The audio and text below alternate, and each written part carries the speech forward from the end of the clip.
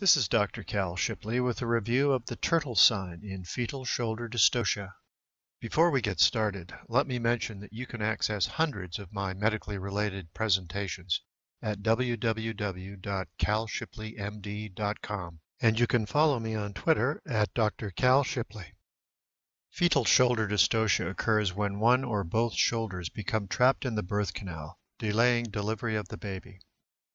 A common cause of dystocia is failure of shoulder rotation as the baby descends through the pelvis. Depicted here, the anterior or front-facing shoulder has become trapped beneath the maternal pubic bone. In spite of the dystocia, powerful uterine contractions continue to attempt to propel the baby through the birth canal. During contractions, the head of the baby is propelled forward with stretching of the neck, while the shoulders and the rest of the body remain trapped. In between contractions, the force on the baby's body is much reduced, and the baby's head withdraws toward the mother's perineum. This forward movement from the birth canal of the baby's head during uterine contractions, and then withdrawal in between contractions, is known as the turtle sign, and is considered a classic sign of shoulder dystocia.